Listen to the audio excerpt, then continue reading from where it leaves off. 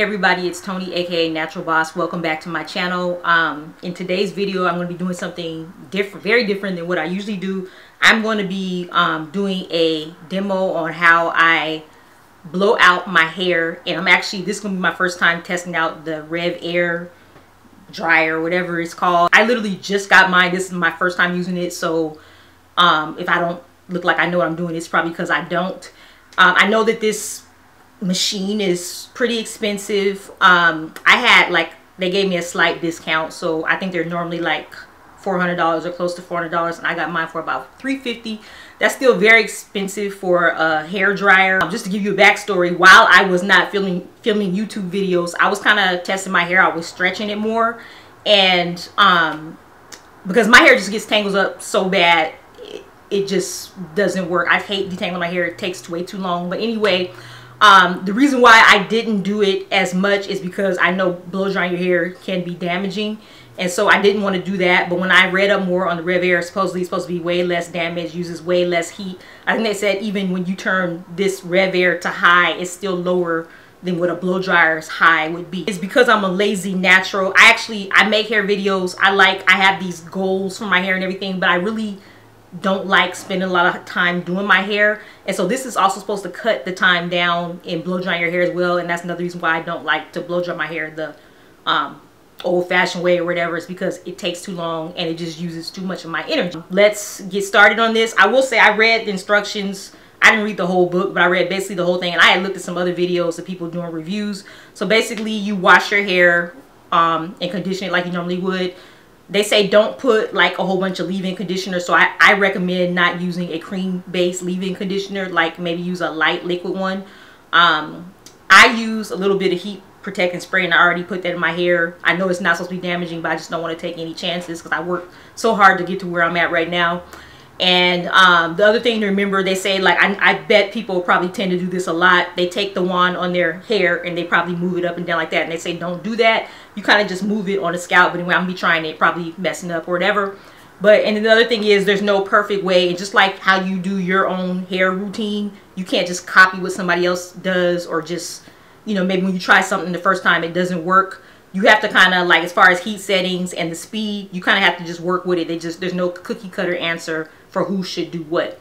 They have a nice little guide that tells you, they show a lot of black people in their advertisements and everything. And that's that thing that caught my eye. I mean, they show white people too, or, you know, whatever color. It doesn't matter about the color. I'm basically talking about as far as the hair texture, the curly, you know, hair, the coily hair, the loose hair, whatever. It seems like you can use it on just about any type of hair. So that's another thing that's good. Okay, so I'm not good with all the inches and stuff. I think they said do like a 3-inch piece of hair. You know, if your hair is thicker, obviously you might want to do less, or if it's thin, maybe you can do more or something. I don't know. So what you want to do is make sure that your hair is combed out. I know that, or detangled, I'll say it that way for a fact. I'm going to start and try to do a piece like this. I don't want to do a whole bunch of small pieces, but if it doesn't work, I will try smaller pieces.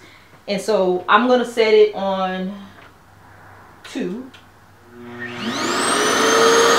And then I'm going to turn, I don't know if you hear me, so I'm going to put the speed on 2, because they said to start with that just to test it. And then I'm going to have the heat on low.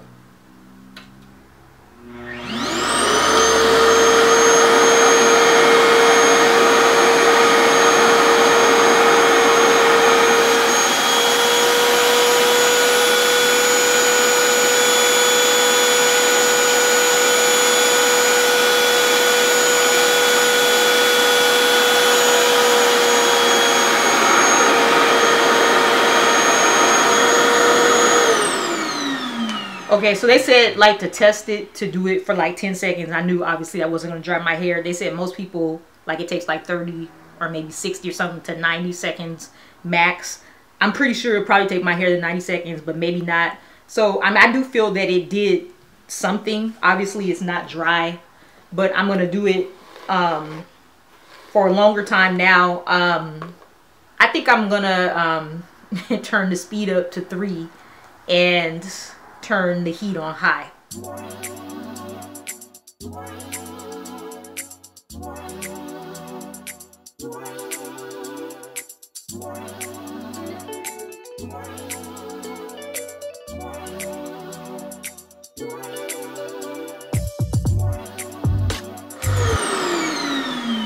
Okay, I actually stopped at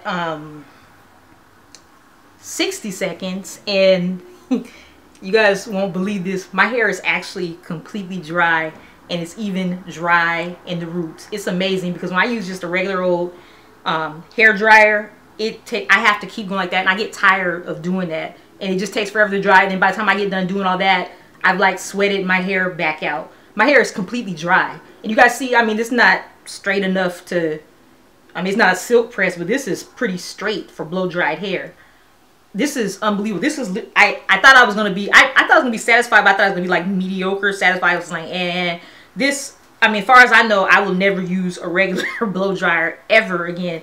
Even if I want to flat iron my hair, this is better to me for a start, for a base, to even do like a silk press or whatever. I can't believe this. So 60 seconds is it. 60 seconds on high heat on 3 speed is what does it for me. So I'm gonna test the other piece. This is kind of a bigger chunk, so I might divide that in 2, but I'm just like really super excited about this. Actually, what I decided to do, I'm gonna do the 10 seconds on low and then 60 seconds on high. I think that's, I'll just stick to what I did on that piece since it worked so well. I think I'm gonna put this piece in half.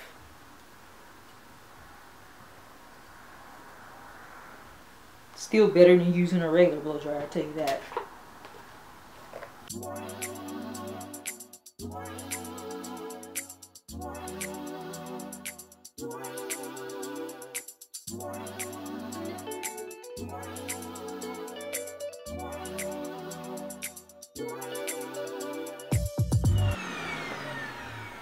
Yep, that works. This piece is just as dry. I will say one thing, I'll just let you know, this thing is kind of heavy. I mean, it's not like super heavy, but it might be a little bit heavier than a regular blow dryer, but to me it's not as awkward, so I still like it better. But anyway, so I'm going to do the rest of my hair and then I'll show you guys the end results.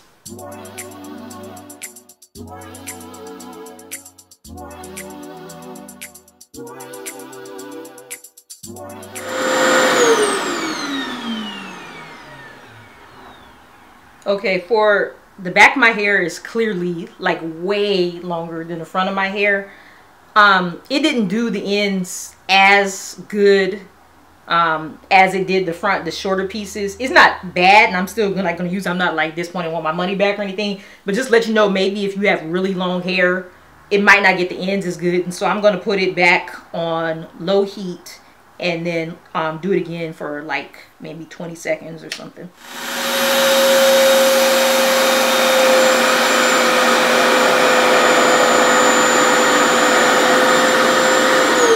Okay, so I didn't want to like keep going high, doing it over again, but that putting it on low heat for another 20 seconds actually did the trick. So now it's fine. And then just let you know, I don't know if I said this in the beginning, you don't, when you use this, you don't pull it up and down the hair like that. And I don't, honestly, I don't even know what would happen if you did that, but they absolutely say don't do that.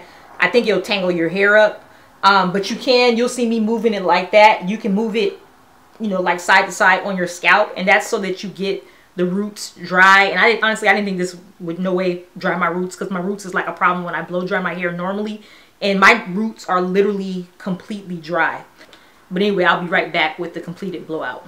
Okay, so this is the finished product. My hair is completely dry, and it was so, I mean, I might have been fumbling around and stuff just because it was kind of awkward because this is my first time using it, but to me it's way easier than a blow dryer. I don't foresee myself ever using a blow dryer again. The only time I'll use like a handheld is if I have a diffuser on it to dry my hair, like for a wash and go or something like that. But other than that, I mean, whoever made this was genius, seriously. And then the other thing I forgot to mention, why this Revair is supposed to be so good, it's less damaging, and it actually makes my hair feel better than it does when I just blow dry it. Because when I blow dry it, I mean, my hair is dry all the time. When I blow dry it, it like makes it even drier. My hair, I mean, it's not the best right now. I'm not gonna say I'm not gonna put anything in it to moisturize it, but it doesn't feel near as dry or like, you know, kind of damaged or whatever as it does when I blow dry it the normal way. So yeah, I love this machine. So I don't know what I'm gonna do with my hair now that I've blown it out, but I like my hair stretch. It's just much easier to manage. I'm not saying I'm gonna do this all the time, and even though this Revair is less damaging, I'm not saying I'm going to use it every week either, but just this is to me a better alternative when I do want to blow my hair out or wear it stretched. But anyway, if you like this video, thumbs up. If you have any questions or comments, put them in the comments below, and I'll see you in the next video.